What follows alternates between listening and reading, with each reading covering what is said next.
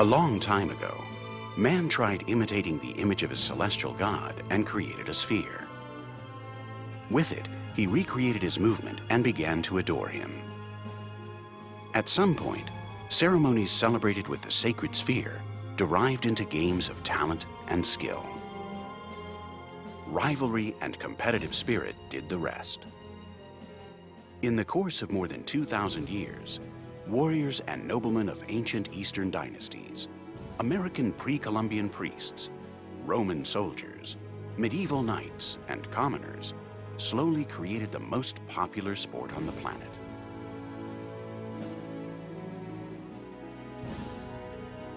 And football became a reality thanks to a group of wonderful madmen that met in 1863 at a London tavern to establish the rules. But those men discussed the standards of a game that already existed. A game that was practiced by their ancestors. The question is, since when? Let's travel back in time to search for the origins of football.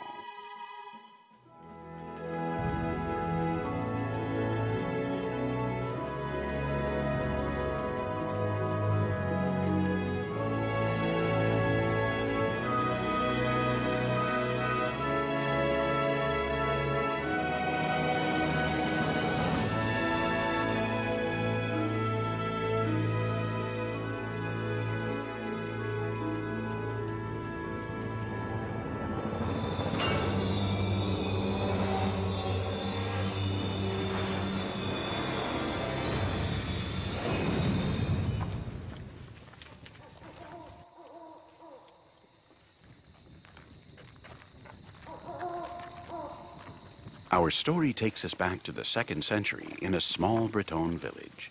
The Romans were threatening their towns and traditions, but this was a sacred night. The Druids lit a purifying flame to prepare for the Lunesse, the festival in honor of the sun god Lu.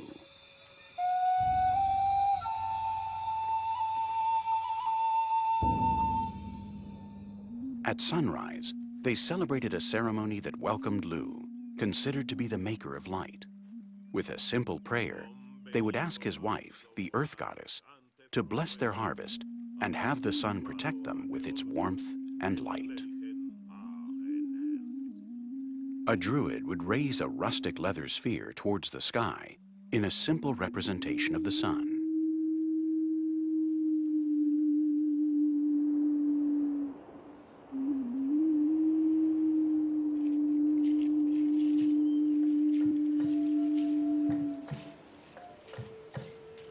These ceremonies, however, weren't exclusive to the Druids and the Celtic people.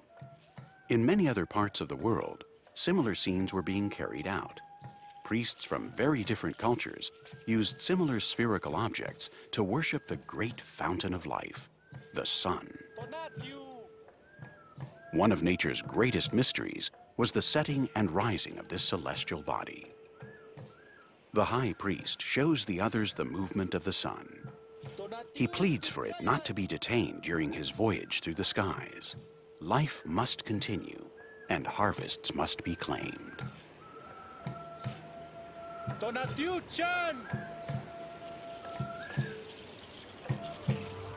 The city of Teotihuacan was first built in times of Jesus Christ, but its civilization disappeared 700 years later. In this mural, essential to understanding their customs, we can appreciate a great variety of games that were practiced with a ball. The inhabitants of this enigmatic city, like many others, used a sacred sphere for something other than venerating the sun god.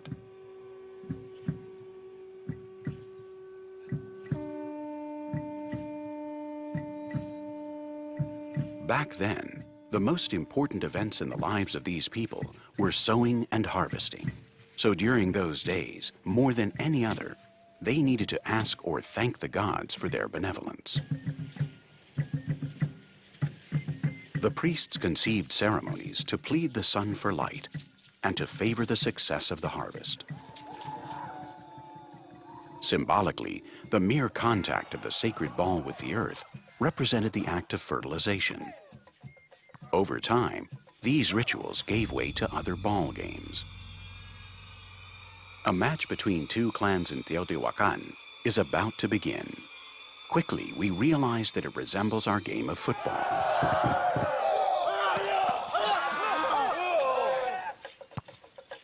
The Teotihuacan game consisted of moving the ball to the opposing team's end by touching it a maximum of 4 times and only with their feet, forearms, or hips. The ball could be hit directly or after one single bounce, not more. The playing field was circumscribed by 4 fixed markers. 2 other mobile markers signaled the dividing line between opponents. When a team failed, the mobile marker moved back, setting a new dividing line and reducing the opponent's territory.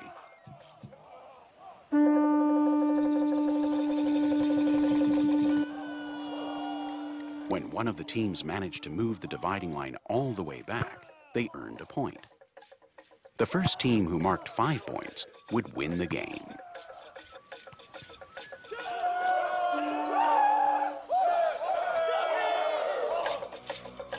The people of Teotihuacan were the first to create a ball that would bounce. Unlike the Celts, this ball wasn't made of animal hide, but of a material unknown to the rest of the world: rubber.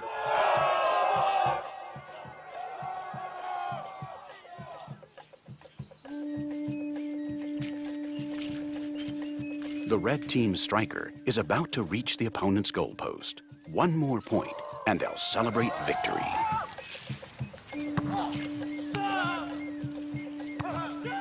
The players on the green team are unable to regain the ball, and the red team wins.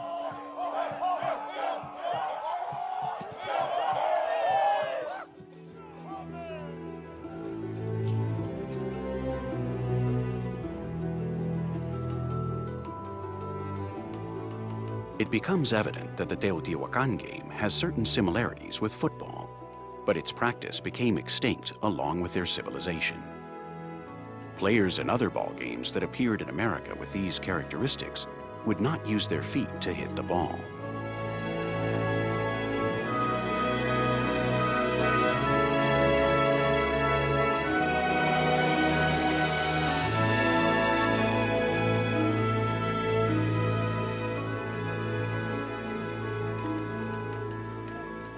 Our journey takes us back to Britannia, where the Romans have defeated the Britons. Exhausted and having suffered many casualties, the Romans are forced to recruit new soldiers. For months, the new recruits are submitted to an infinite amount of physical exercise and military instruction. The long marches where they would carry heavy equipment alternated with combat techniques. Those who didn't keep up were expelled. One of the exercises that stood out among the future soldiers was called harpastum.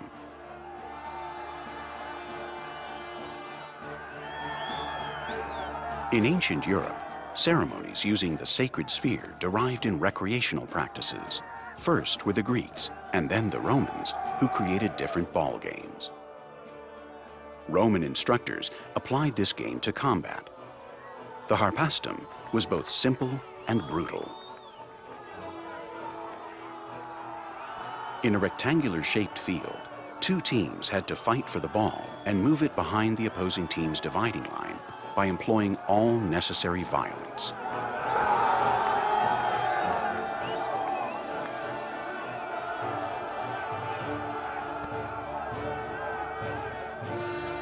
The custom at this training camp consisted of celebrating a match of harpastum between the instructors and the new recruits. Their rage, so ingrained at this point, gives them strength. They've lost their fear.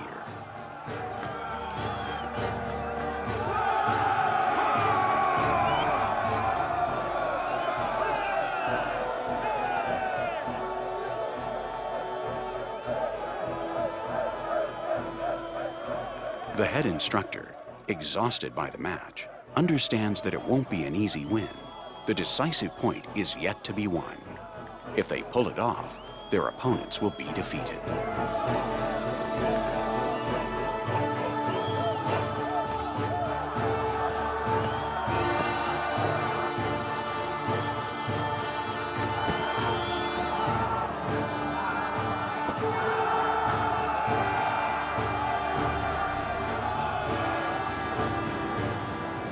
Although sometimes they used their feet to kick the ball, it wasn't the custom when playing harpastum.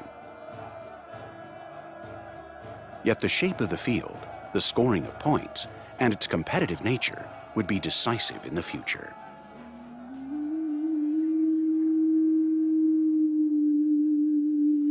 The inhabitants of the small Breton village walk to the sacred site of the ancient Druids. When they are all gathered, the sound of a horn reaches the neighboring village, announcing a challenge.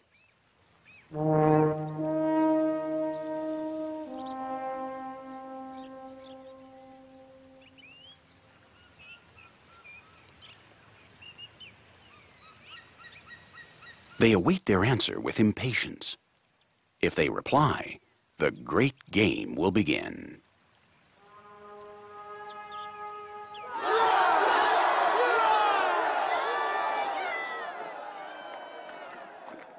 The challenge has been accepted, and there's no time to lose. Both villages must meet at an established place, a piece of painted wood on a tree, on the outskirts of the village. To the river!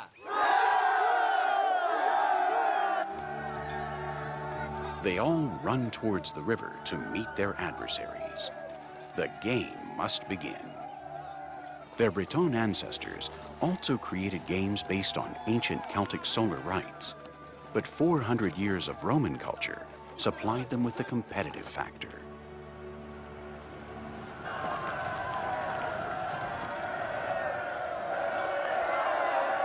Once they come face to face, the leader of the defiant village confronts his rivals.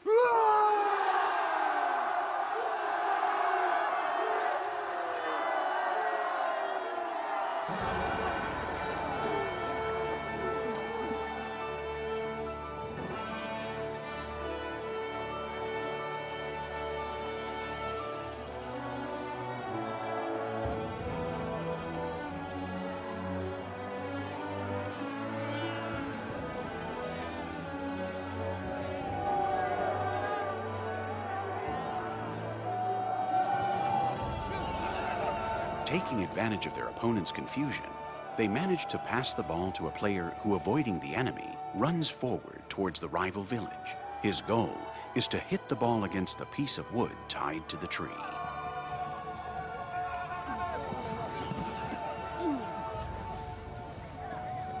Throughout centuries of Roman rule, Bretons incorporated harpastum's competitive nature into their primitive Celtic games. And this was the result.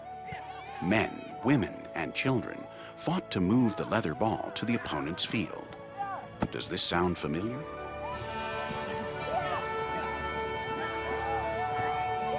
The representation of Sul, the Celtic sun goddess, became the Sul, a ball that gave its name to the games played by the Bretons.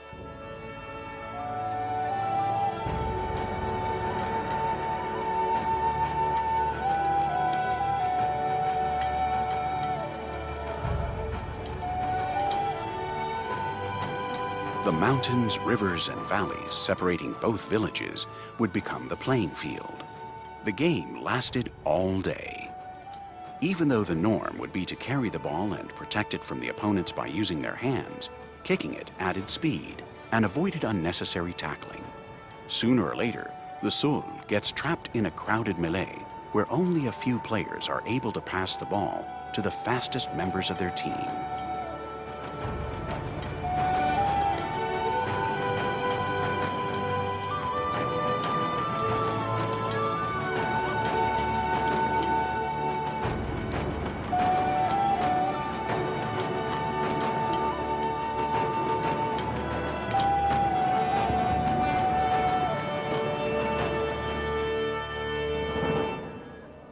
As the sun sets, the neighbors that set the challenge have managed to move the ball close to the other village's wooden piece.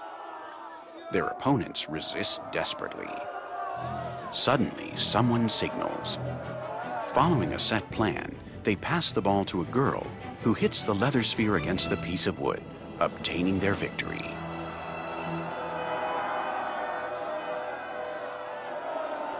Their triumph will travel throughout the region. And the minstrels, together with the heroes of the Sun, will sing of their heroic deed.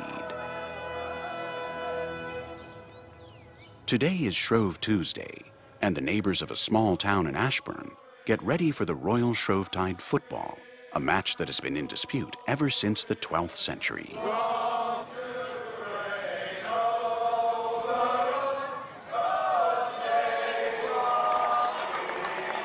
After we hear God Save the Queen, it's time for the kickoff, and the match begins.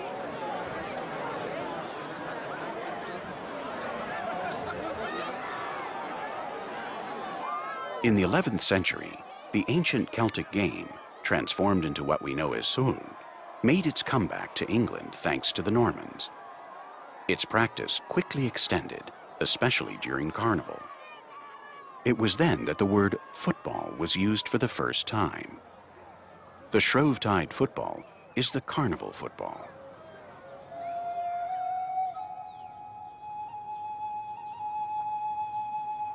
The goalposts have been set by the riverbed with a 5-kilometer distance from each other. The objective is to hit the ball 3 times against a grindstone that has been embedded into a stone wall. The word goal comes from the Germanic, the mother tongue of the Saxons and Normans, and it means objective or target. In Ashburn, the legendary Workington Manual is still in use today, establishing that anything, except killing, is permitted in order to move the ball towards the opponent's goalpost.